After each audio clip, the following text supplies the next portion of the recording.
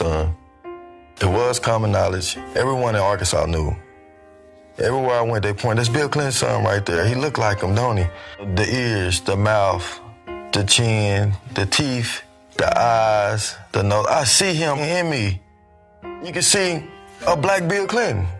When I brush my hair, I can see Bill Clinton with waves in his head.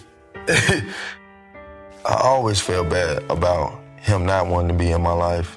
Was it because I was black? Was it something wrong with me? Why he don't want to be a part of me?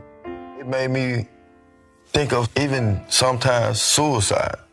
It's not fair, and it has been hurtful.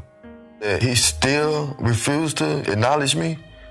Well, time was very hard, and my mom was a working girl on the streets. She was heavy on drugs. My name is Lucia Bolton.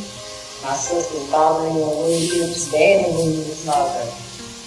She was a prostitute, and she, hung around on the streets on 17th and Main. She met him on the streets.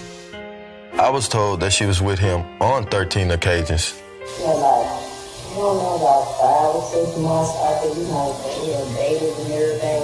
She said she was pregnant with him. My mom went to prison and lost custody of us. My Aunt Lucille stepped up and gained guardianship of us. She raised us in Little Rock, Arkansas.